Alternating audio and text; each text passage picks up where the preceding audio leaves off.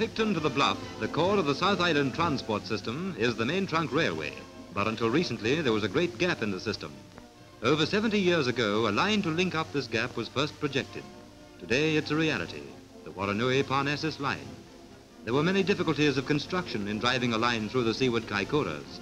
Tunnels were even built in the open to guard against slips. Now completed, this line will give access to many acres of farmland.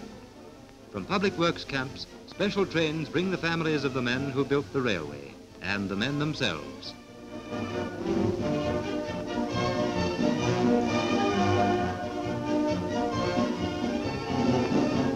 They get a good reception, those who had the faith and determination, who knew that New Zealanders could do the job.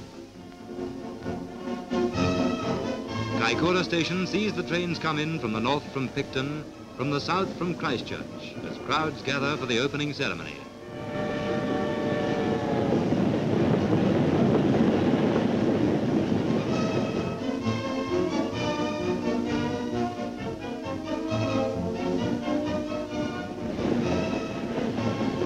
Residents who remember when the line was first suggested see a demonstration by the engine they longed to drive when they were small boys.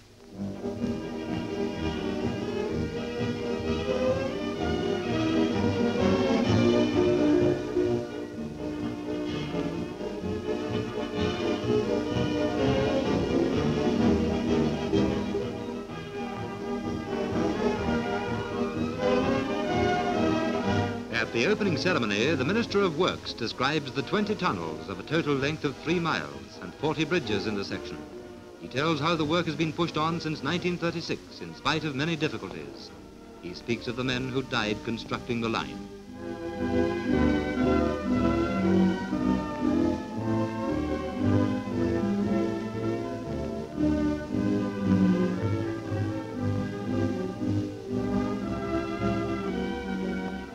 He introduces the engineers, the men who planned and worked on the job. All that remains now is to declare the line open. The ribbon is cut almost through, and the official rail car opens the South Island main trunk. One line from Picton to the Bluff.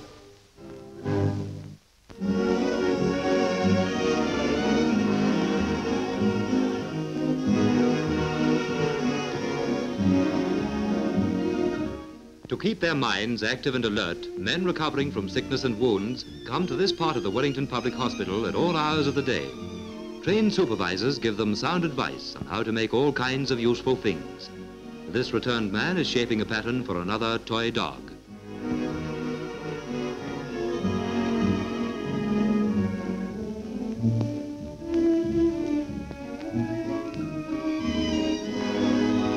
Civilians work side by side with returned men who turn out articles which any expert craftsman would be proud of. Articles like this one, for instance.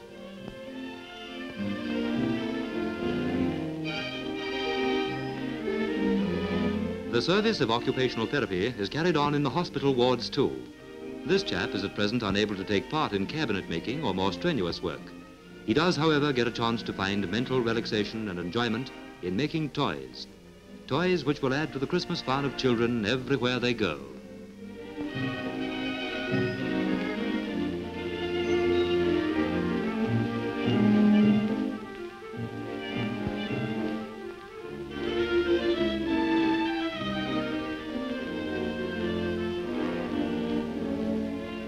This is one phase of occupational therapy which enables a man to learn for himself and also bring immediate pleasure to others.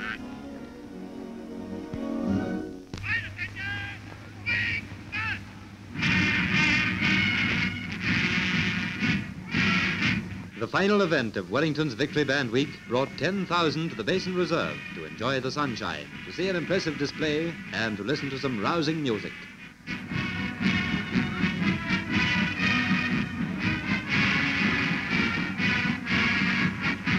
A highlight of the day was the performance of massed Highland pipe bands. All the pipe bands of Wellington and Hutt Valley combined for this item.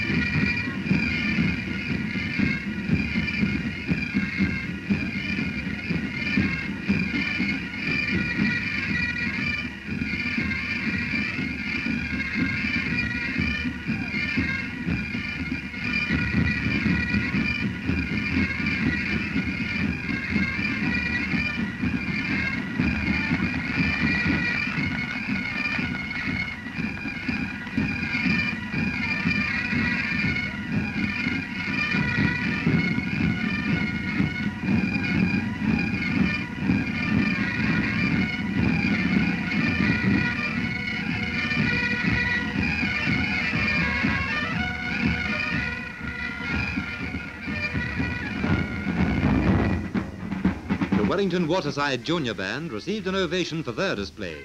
The average age of these boys is 13.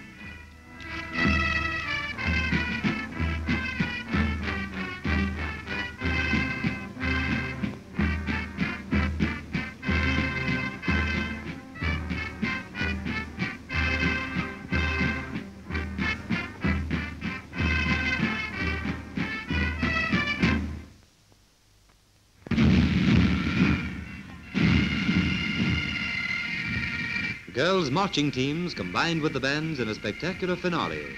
During war years, the bands contributed much to public entertainment. Victory Band Week gave the Wellington public a chance to express their thanks.